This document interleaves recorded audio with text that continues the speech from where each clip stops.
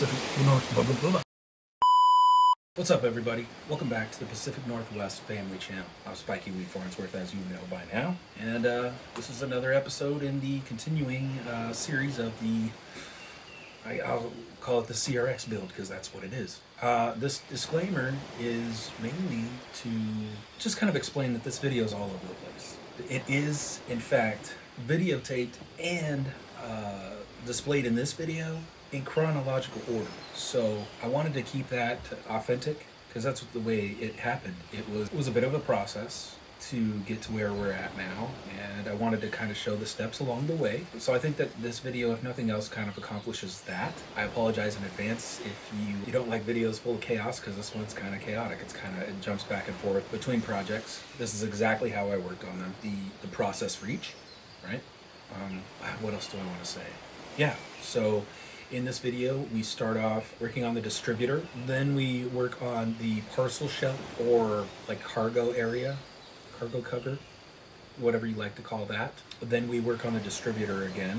Then we work on the brakes, I told you, random, valve cover, rear parcel shelf, chest repair, cam seal, VTEC solenoid, and I think that's about it in this video.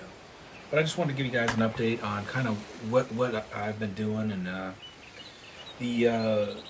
the Rex has been kind of out of the mix. I mean, I've been kind of out of the mix. I haven't been posting any videos, and apologies in advance for the length of the video. But on the other hand, I mean, I don't put out very many videos, so I figure why not put out some longer videos. Let me know what you guys like in the comments. Let me know what you'd like to see. Where would you like the build to go? What do you think would be a good idea? What should I do with the car? Let me know. I like feedback. It's always welcome, because I don't claim to be an individual that has all the answers. I'm not a mechanic. I'm not an expert in any of this. You are seeing me learn things in real time for the most part. Apologies for not filming all of the my actual doing processes, just mainly the results in this film. I'll probably do more of that later on. But right now, I'm just treating it as more of a documentation, a timeline of the CRX and what's going on with it, what I'm doing to it, and the progression of it. You know, I guess I just want to document that, and hopefully you guys enjoy this type of material. And again, if you want to see something specific in the future or have any questions, you know, always hit me up in the comments. I always try to answer those, and yeah. So I'll probably interrupt this video a few more times just to kind of explain everything, because I feel like there are some things that need explaining. So, sorry, or right on. High five for all the stuff you're about to see, and hopefully you learned something from this, as I did. And again, enjoy. Well, the saga continues. Today, I'm going to try my hand at replacing a distributor on this JDM B16 in my CRX. Yeah, so remove the intake. I discovered he didn't put this together with zip ties. This is actually a collar that he cut and put a zip tie around the pipe so that when it's in here, it doesn't short out against this. So that's what that was for. So a little less janky than I thought, but still janky. Speaking of janky, this distributor, I just checked the timing. It seems to be right on, which is good. To his credit, I thought initially that timing belt might have jumped a tooth because it wasn't running right, and every time it would get warm, it wouldn't start. You know, it had a lot of the symptoms there would have had, you know, if you had jumped a tooth. Kind of sorted itself out. I suspect this thing hasn't really been driven as much, you know, before I owned it, and was kind of sitting for a while. So these things kind of behave a little bit better when they're being driven. But now that we're here about to change the distributor, I discovered this distributor has only one bolt holding it in. The one down here, nope.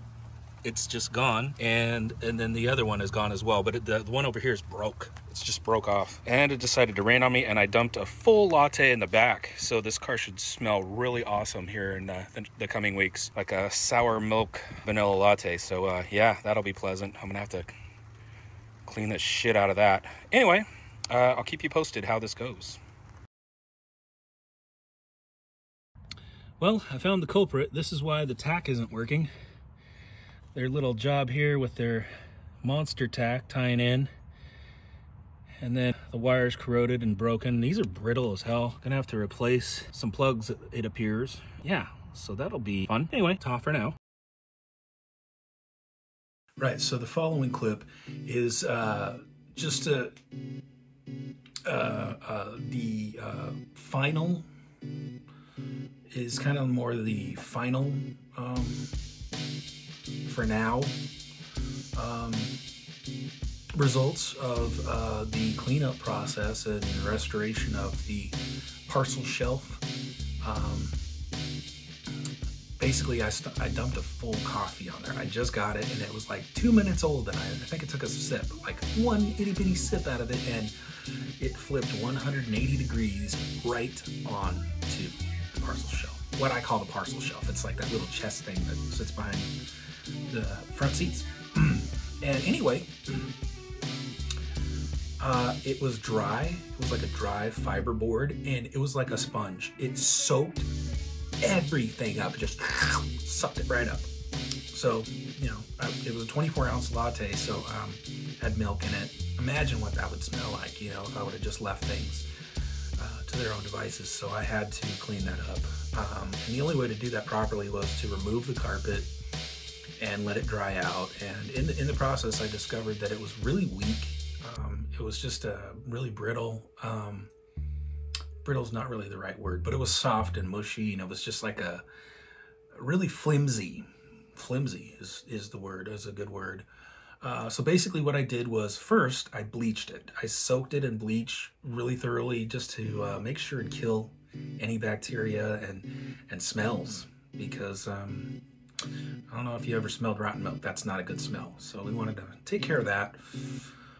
And then after that, I treated it with fiberglass resin for two reasons. One, I wanted to give it strength so it wasn't so flimsy, because I might want to stack some stuff on top of it, as is the intent of that space, because there's not that much space in a CRX, as you know.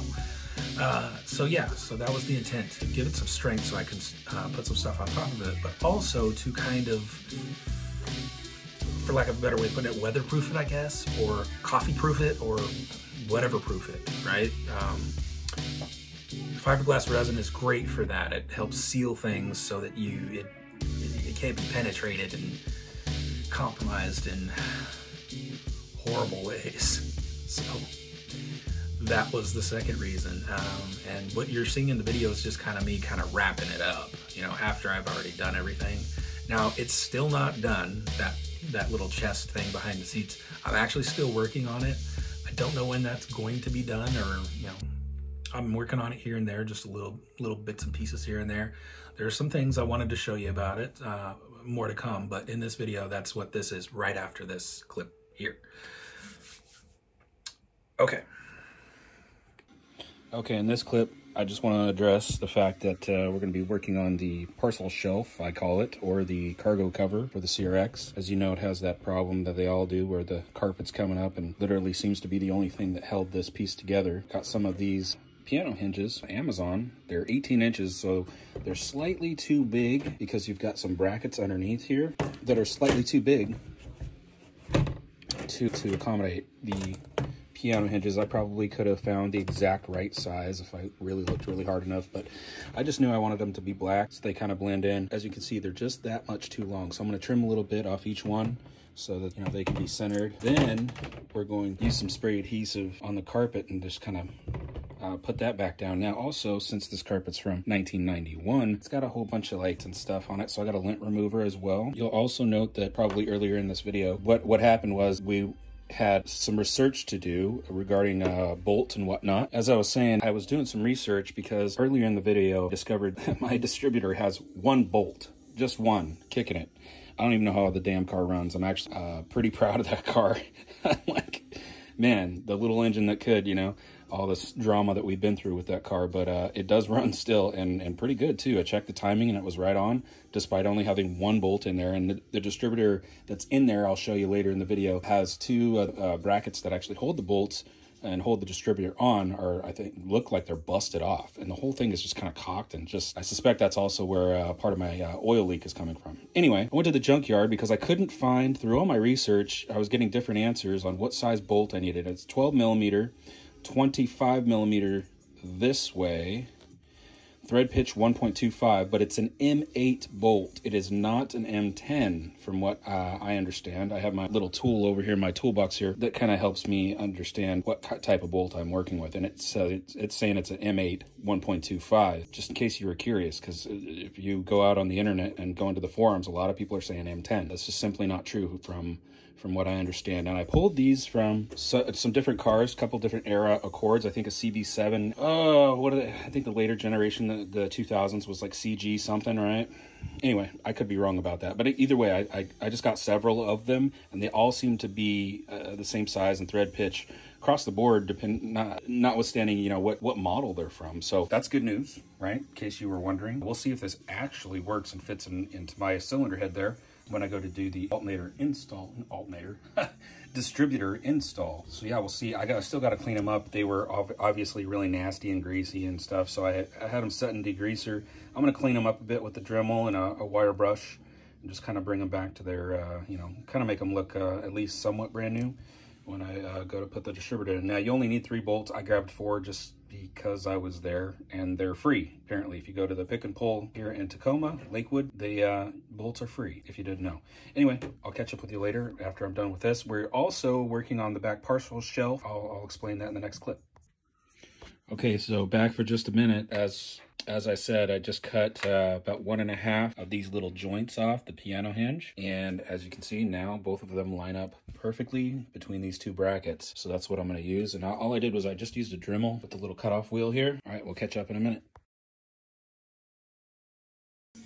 Okay, so as you can see, I've now split this into 2 pieces. I didn't want to do it. I did not want to cut this carpet, but I kind of had to, because what I'm going to be using is, I think I'm going to be using these medium-sized rivets. I'm going to go in here with the head of the rivet and then tuck the carpet back over so that you can't see it, because I don't want any of the hardware exposed. So that was my plan, and I didn't see an easy way I could do that and have a smooth surface without splitting the carpet. So it didn't cut very nicely. It's kind of had a lot of fuzz and stuff, and I just kind of threw that over there. And it's also very stuck on there. It's kind of impressive after 31 years, but yeah. Anyways, so my next plan is I'm just going to place the hinge itself on here, right? Mark all the holes with a Sharpie, and then drill them out, and then get it ready for rivets, and then I'll rivet one side, and then I'll do the other side, kind of in the same fashion. And then finally, we'll use some spray adhesive to tuck that carpet back over. And then the last step, I plan on using that lint shaver to get this carpet looking a little bit more uniform. Okay guys, back again for just a second. The pop riveting went very well. I like the way it turned out all the way down. It's gonna be nice and flush. As you can see, I've got my can of spray adhesive here. This is what brand I'm using. We're just gonna tuck that back down. And the tape, of course, is so I don't get the spray adhesive on the top. Let you know how it turns out.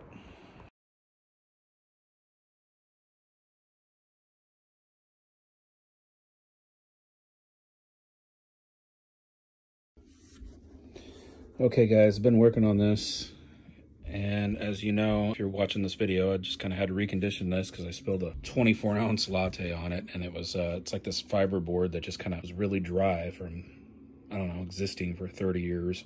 But anyway, it basically sucked up that whole coffee, unfortunately, so I had to let that shit dry out. Then I treated it with fiberglass resin to kind of harden it up because it was kind of bowing. The whole thing has kind of just lost its integrity, especially after somebody cut the rear, I call this like the parcel shelf, or it's like a little chest basically right behind the 2 driver's seat, or the 2 seats, where in Japan they get a rear seat option, which is non-functional too. But anyway, so what I've done is I've taken off the carpet, and then I did that treatment with the fiberglass resin on both sides to kind of firm it up.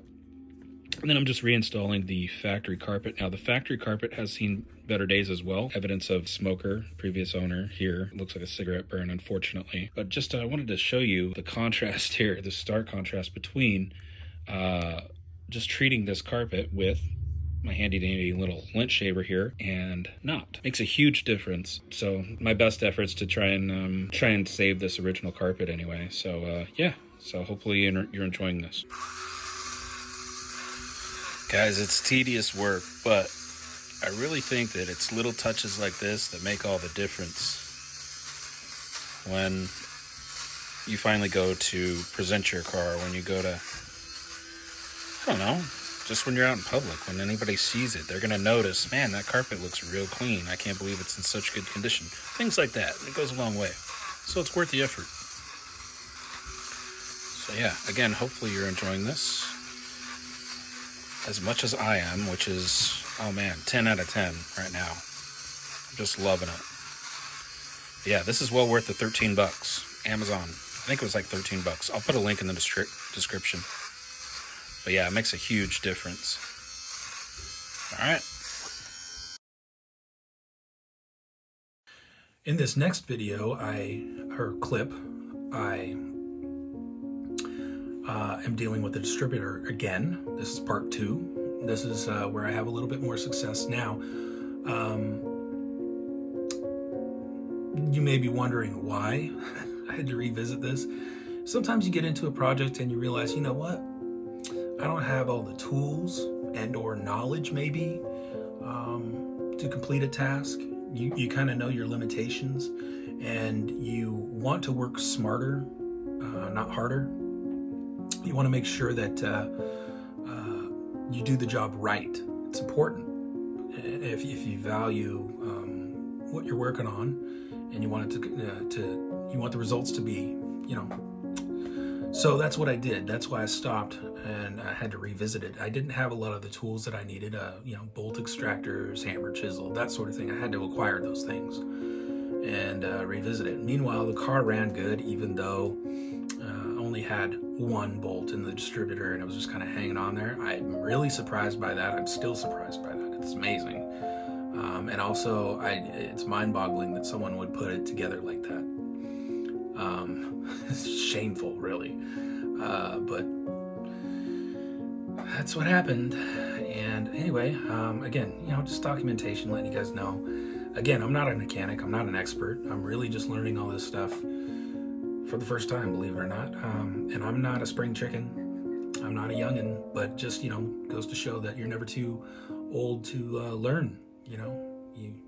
It's good to learn things, and hopefully you get something from this video. Once again, I want to interrupt this video a few thousand more times to explain it and where it's going, so it's not just a bunch of clips and you're like, what is this? All right, next clip. Okay, guys, finally got it off. Here's the one that was on the car. Looked up the part number. This is actually for an Integra, and this was sawed off, this third mount here, because it's not like the JDM mount, which is basically these two are straight up and down. So yeah, see my nice creative little Molex connector, because my harness is 30 years old and literally disintegrating. We'll talk more about that later. But through all the techniques and everything that I've been researching on how to get a stubborn bolt off, namely this one right here, apparently it's a thing that these JDM bolts for the distributor, they're really common to strip out. And I used a 12-point box end on it, you know, didn't work. It stripped out. Then I got this ThinkWork bolt extractor off Amazon. This actually is what broke it loose. I actually hammered it on, but there's not enough space really in for that thing on there. Then what finally worked was the old what the old timers use, which is a 3-pound hammer, like a little mini sledge, and a chisel. And believe it or not, that is the most effective way. That's what really got the bolt off for me. So there's that. But yeah, in the process of putting the new one on, cleaning things up here, it was really nasty. And I think just because it had that top bolt there, it was leaking out of the bottom. As you can see, it's a damn mess under here. I don't think that's all, though. I think it's also the cam seal and the VTEC solenoid seals, which I've got new ones, and I plan on doing that as well as refinishing the valve cover. Okay, guys, this is my first time, again, doing this, but on these distributors, you'll notice there's little lines here, and you pay attention to which, the orientation of this on the old one as you pull it out, from what I gather, right? So you don't get it 180 degrees off. I put this one in the same orientation. I put some anti-seize on the bolts. Now I got these bolts from the junkyard because I did some research again. It seems the research I did was all wrong. Nobody had the right answer, unfortunately. What size bolts and the thread pitch that you needed, which is an M8. An M8 thread pitch 1.25, 25 millimeters long, and it's a 12 millimeter socket that fits that. Anyway, I finally got it all kind of bolted up hand tight, and I made a new connector for this thing because mine disintegrated. It's old and brittle, and I pretty much just need a new engine harness. I'm thinking about doing that in the future, but yeah, so I clipped that bad boy off of there and made it on Molex just so it's serviceable and I can take it off if I need to. Now I'm going to do the timing now. A lot of people, I couldn't really find a video on YouTube that discusses this, where you can find your service port, so you can, you know, the little deal you short out to make sure the ECU is not fighting you. And mine is right here in the kick panel. I don't know if you can see that. It's a little blue connector. You just short that out, or you know, complete the circuit there, and it puts it in service mode, so you're not fighting the ECU to do the timing. So that's what's next. That's what I'm gonna do, and we'll go from there. This is my first time, so it's I'm kind of like, whoa, you know. But anyway, we're actually dealing with the brakes, and I don't know why I did that with the quotes, but that's exactly what we were dealing with, was the brakes. So there were a couple of things going on. A screw had come out of one of the dust shields, and it lodged itself in the inside of the rotor and was rubbing itself raw on the dust shield, and it was making a horrible sound, a little sound. And so I had to get to the bottom of that and find out, first of all, what was going on. But I had also purchased a new master cylinder. And I don't know if you've ever experienced this, but in like an older car or a car that has some worn out brakes or a brake system, but when you're at a stoplight and, you know, you got the brake pedal pressed down and you're stopped, but then you start moving again slightly, or the brake pedal kind of sinks to the floor, well, it's more than likely a bad master cylinder. I've come to find out through my research online, YouTube, Google, and those sorts of things. And I was like, well, new one's like 45 bucks. Why don't I get one and try my hand at changing it? And turns out it wasn't even that bad. As a matter of fact, I would go as far as to say working on the brakes on this car it was a fun experience, I would say.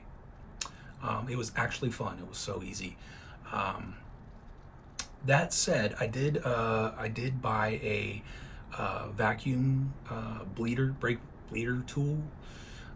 And I just want to note that no matter what I did, either using the factory attachment from it, using the hose itself, along with some grease and zip ties to make sure I got the connection as tight as I possibly could, I suspect it had a leak. And it was introducing air bubbles into the line, giving me kind of like false readings, basically, that there was still air in the lines. Because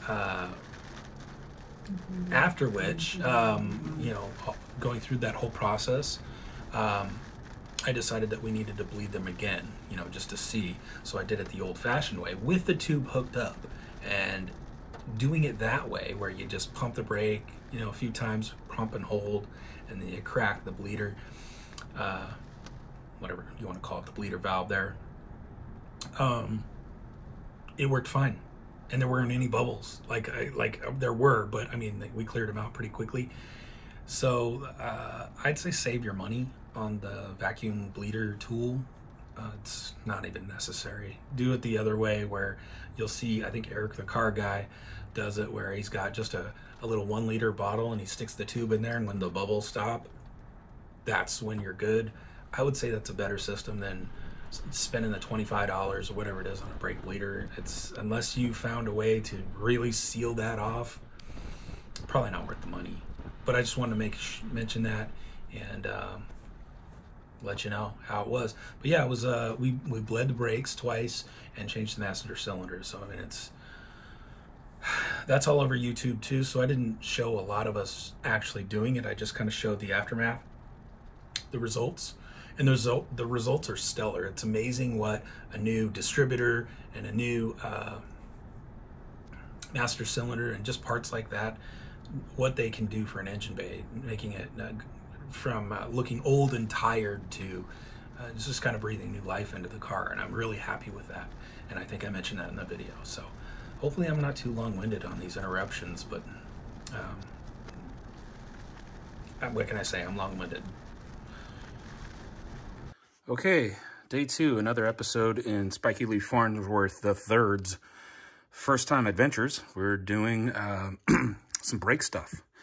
And one of the things that happened recently was this little dust shield came loose because there was only one screw right back here. I was holding it on, and this was just kind of flopping around, so it was making a horrible like sound on the back of the wheel, or back of the rotor. And yeah, it's really super annoying and it sucks. But we did find a couple of machine screws. I put one in so far here, and lucky us, they were the correct size and thread pitch. So just happened to have some of those laying around, which is good. And I was able to take this little tiny screwdriver and stick it right through the hole, the hub, and tighten it up. And then I just kind of took some needle nose and kind of bent these back into place. They were kind of bent out a little bit. Yeah, so hopefully we solved that problem, and on to the next. So upon further inspection, found the screw for the dust cover lodged in the rotor here, and that was coming around and making that sound, and it was, you can see it was rubbing on here and then on the other side of the dust cover. Luckily, it didn't cause too much damage, so could have been a lot worse. But at least we found the culprit, and we found another screw that we can lock this down with. So, all right, back again for just a second. I'll show you what we're doing now. We are going to be replacing the master cylinder. I want to send a shout out to Garage Built Hondas because I watch his channel all the time. He does a great job of explaining stuff. And anyway, he recommended getting these line wrenches. It's 10mm for this line. And then I unplugged these two little clips here from the top of the master cylinder reservoir, I guess you would call it.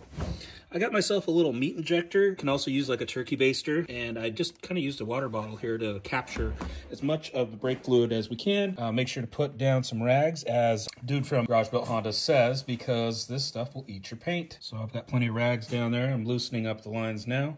Next, we'll do the bolts on booster here. Pull this thing free, and then bench bleed the new one and reinstall, and then bleed all the brakes. Okay, as you can see, the brake booster here is got some damage from years leaking, basically. We got it removed. This has got a 12mm nut and lock washer on it to remove the master cylinder. So we got that done. But yeah, as you can see, been leaking for a good minute. Seen better days. About to install the new one. I bench bleed it. Guys, I can't tell you, it really is the little things. I can't tell you how happy I am with this. New alternator, I mean, not alternator, new distributor, looking all fresh and minty. New master cylinder, look at that. So much better, big difference. I love it, I love it. We need more of this in here. It's coming, slowly but surely. I forgot to mention, so we got the master cylinder installed. The next step is to bleed the brakes, and that's what we're gonna do. We're gonna use my vacuum bleeder kit and see how that goes. Again, this is my first time doing all this kind of stuff. It's pretty cool. I had no idea it was so easy too. I mean, famous last words, but yeah, I'm liking how it's going so far. Got our line wrench and brake bleeder, I can't even talk right now. Brake bleeder kit all put together. Let's see what she do. All right, as you can see, we got bubbles. We're doing the damn thing. He said not to go below 10, so I'm gonna pump it up real quick. You wanna hold this? Pap Smurf's helping me. He's my trusty assistant today.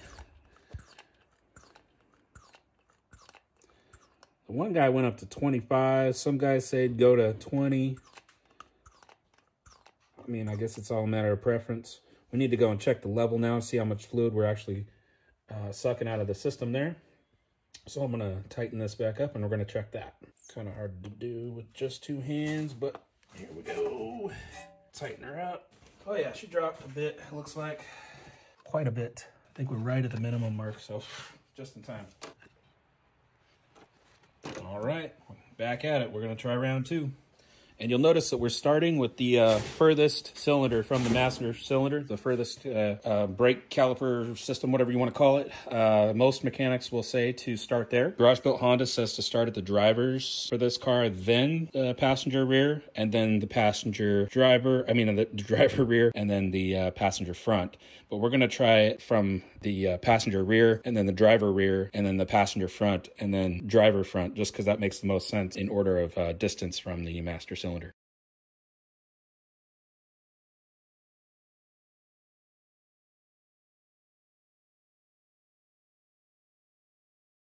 In this next clip, we're going to be starting the restoration process of the valve cover. Now, I think that that's a main focal point. As soon as you open the hood, I mean, you have this massive valve cover. It's a dual overhead cam engine. I mean, it's a big square just right in front of your face. And if that's not in good condition, I think it just kind of lets the whole bay down. I just think it's a focal point, and it should be in pristine condition. You should do what you can to clean that up if it's not. So that's what I did. I ordered the VHT wrinkle black, so get the wrinkle black finish, the factory finish.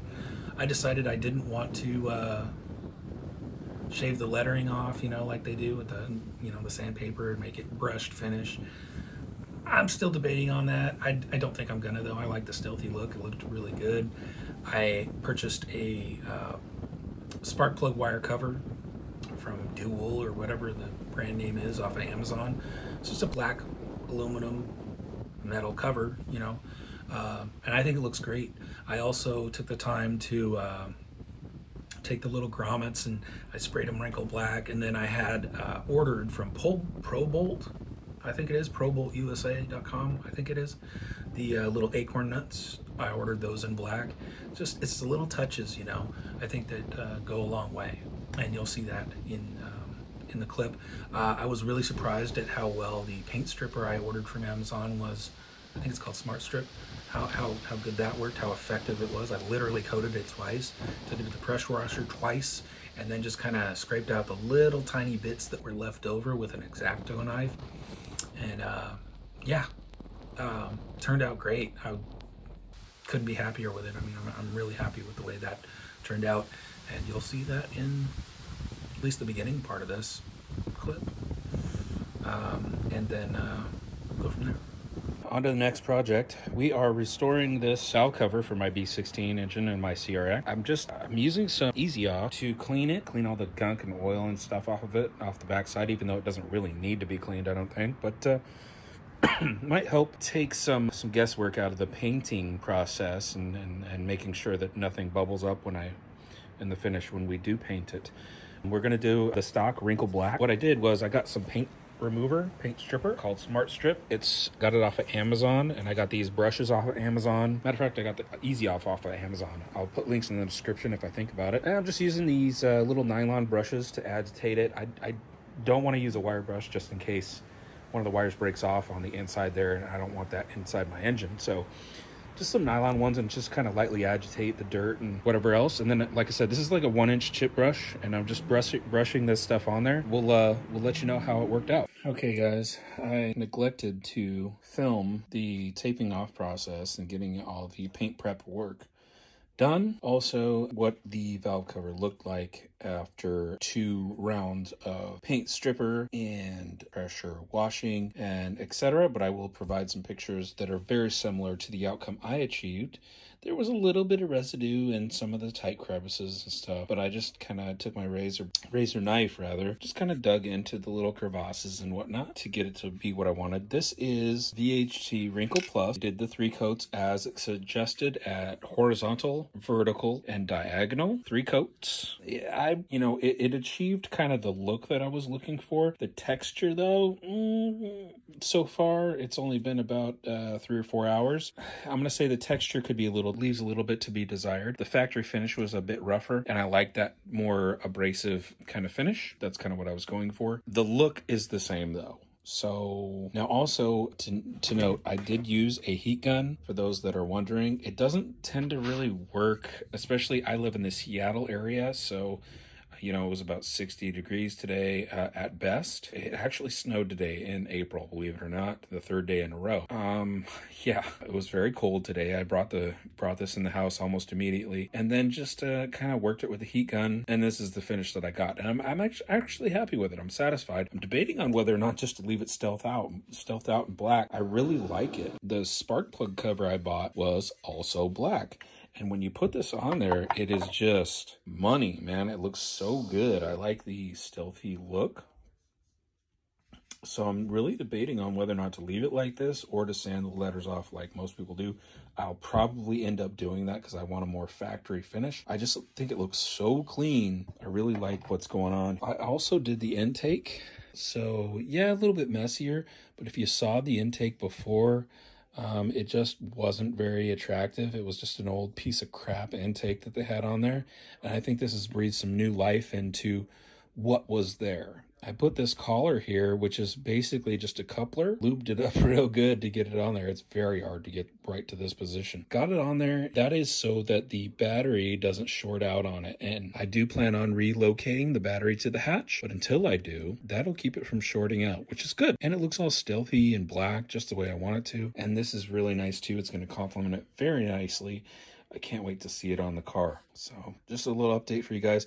I wish I would have taken some pictures, but I do have examples of what it looked like in the interim because a lot of people have done this and I have achieved similar results. So I'll show some screenshots of what that looks like. And just know that that's exactly what I achieved as well.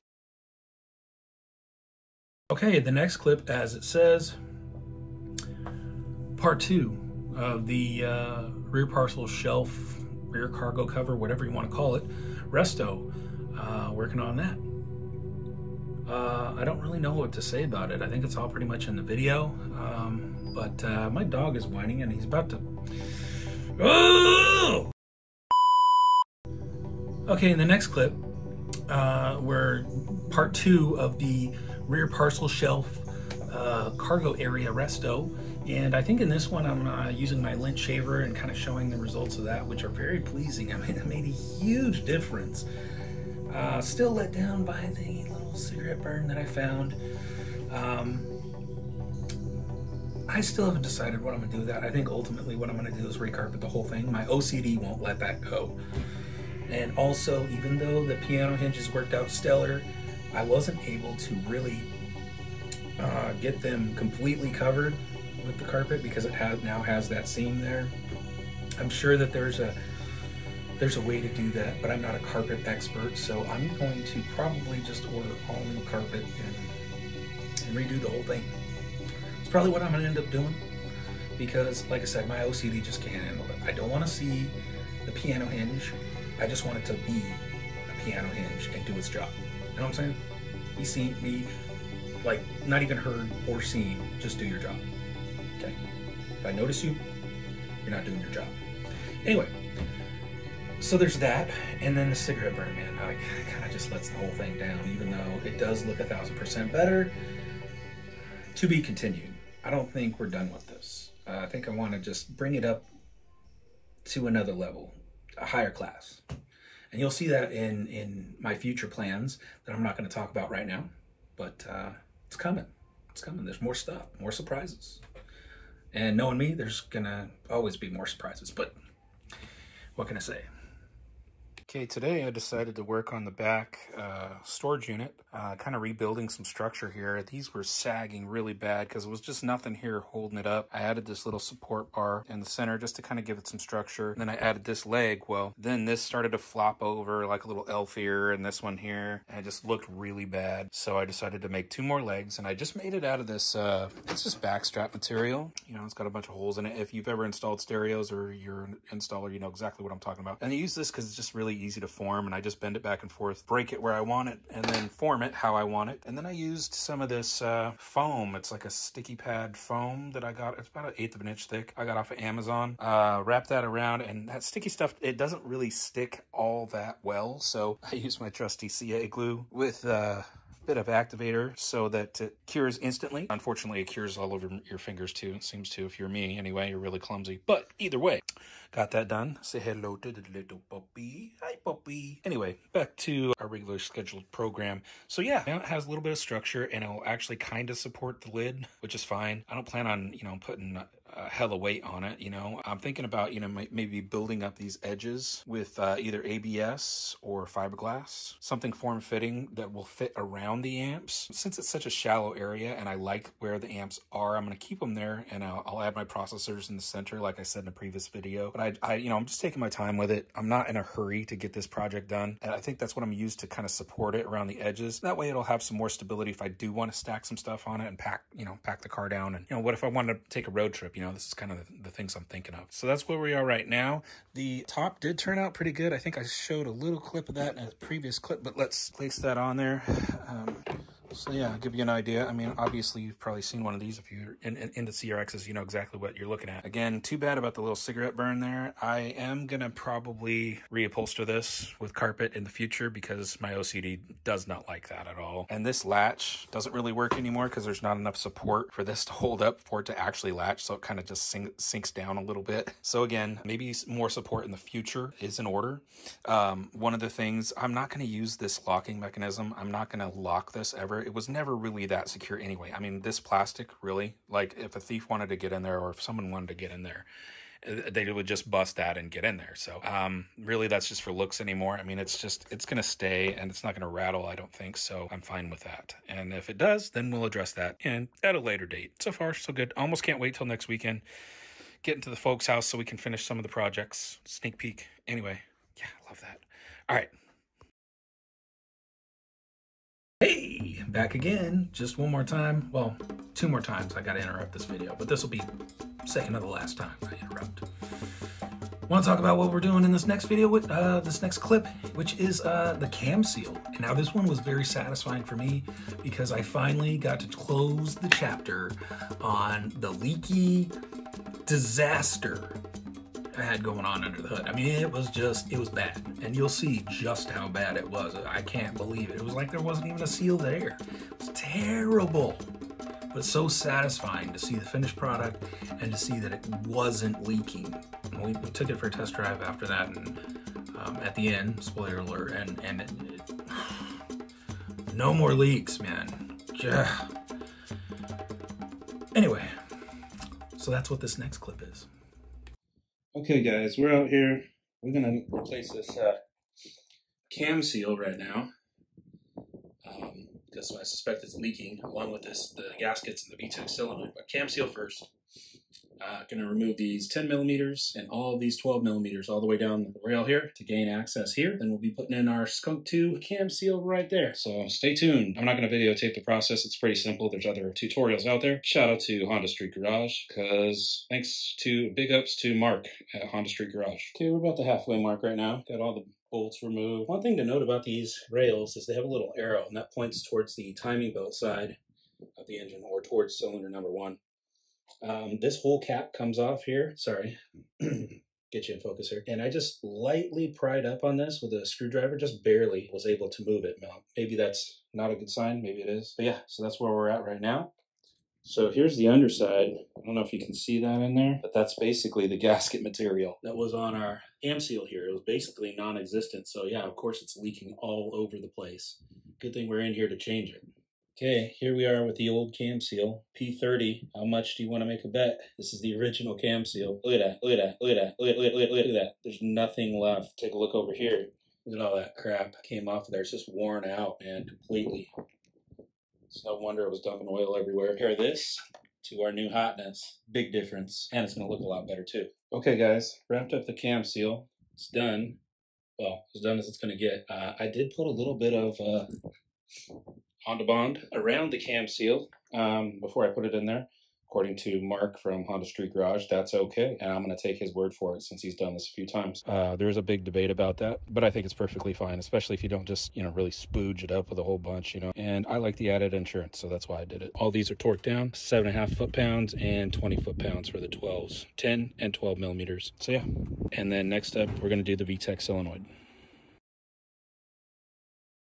VTEC solenoid time.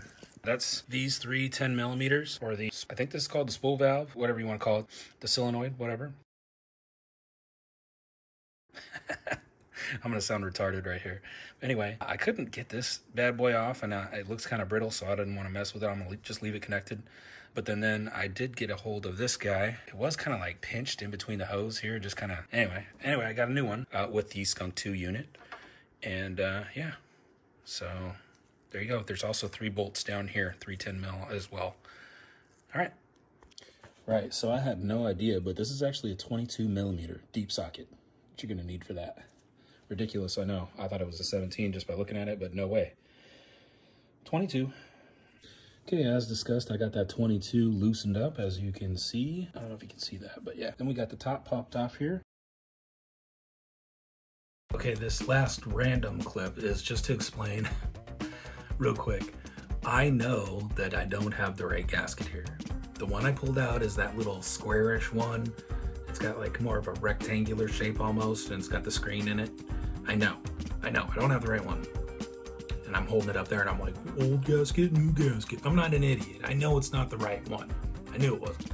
But I was knee deep in it by then, and I had to make something happen so that I could make my car run, because I wanted to enjoy my car. I wanted to, you know, drive around. I look forward to driving this thing all the time. I have a brand new Accord, and I would actually, if any given day, if the sun's out, I would rather, I hate to say it, most days I would rather take the CRX out than drive my Accord. Yeah, I can't believe I said that. True, it's a true story. And I have a lot invested in that Accord. Oh my God. Stuff I haven't even posted on here yet. You guys still don't know about it, but anyway. Where was I? What was I even talking about? Oh, yeah, the gasket. Yeah, I know the gasket's not the right one. But, a little dab of Honda Bond. You see where this is going? Honda Bond, everything. Got diarrhea? Honda Bond. Solve that problem, seal it right off. Anyway, a little dab of Honda Bond to hold it in place, and I was able to finagle it to get it to the shape that I wanted. I just kind of, you know, stretched it just ever so slightly. Wow. Doesn't leak. It works. Am I going to order the right gasket and redo it? Yes. Am I going to do that right this minute? No. No. But, yeah. So, there's that. And we got our new gasket and the old one. Look at how flat that old one is. Probably also leaking, so time to replace it. And there it is, removed. Unfortunately, our awesome cam seal here has to be covered up when that goes back on, the VTX solenoid. It's just a good looking piece. It's too bad you have to cover it up, but hey, we know it's there. We know it's new. We know it's not gonna leak. Well, hopefully.